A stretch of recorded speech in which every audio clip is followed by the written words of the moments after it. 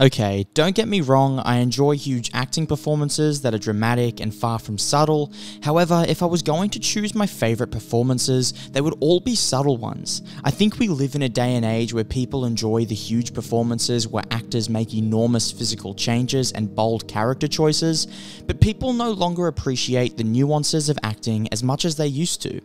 Modern moviegoers would much prefer a performance like Heath Ledger's Joker over any Laurence Olivier performance from decades prior. However, it doesn't mean that these subtle performances are worse, and in this video essay, I want to go over some of my favourite subtle performances by actors to date. Firstly, I will go over Robert De Niro's performance in Taxi Driver, as to me, this is one of the few movies I would classify as perfect, and De Niro's performance as Travis Bickle is a big reason for this. I love watching big character arcs, and Travis's slow descent into madness is truly a masterclass in acting and writing.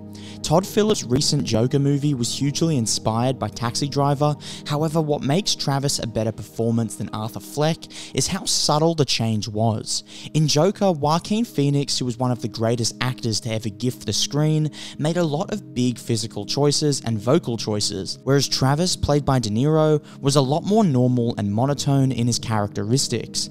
However, you get the exact same effect by the end of the movie, as his character has gone completely insane, yet you didn't really notice the change until the end, as it was slowly building throughout the movie, whereas in Joker you vividly see the moment he changes. And I'm not saying that's worse, it's just not my preference, as I like to be lulled into a story to where I don't notice the arc until it's over, as that's a lot more like real life to me, and means that I was more invested in the character as I didn't step out and see the change throughout the film. The second subtle performance I want to go over is Timothee Chalamet's performance in Call Me By Your Name. This is easily the most masterful performance by a young actor in the modern era. The subtle, physical, yet realistic choices Timothee made to portray Elio falling in love was absolutely incredible.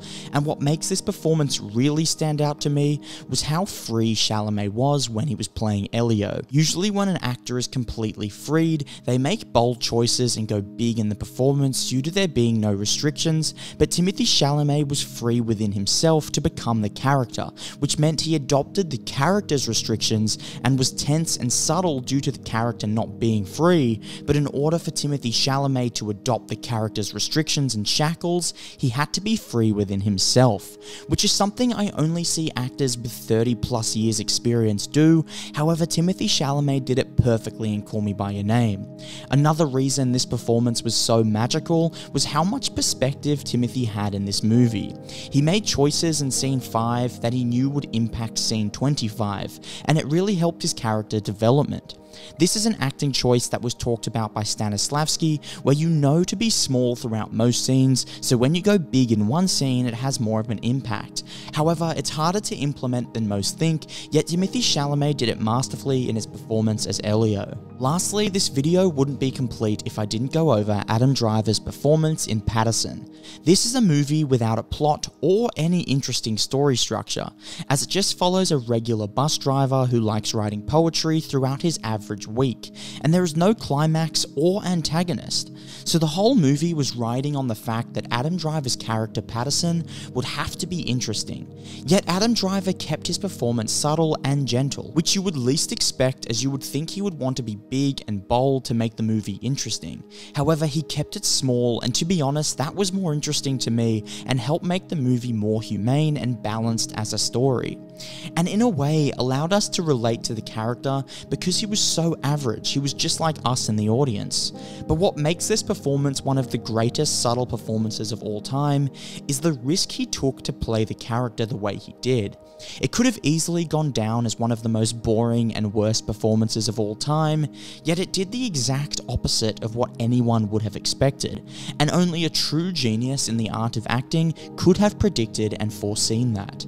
I hope you guys liked this video and learned something. As always, thanks for watching, and I'll see you guys on my next video.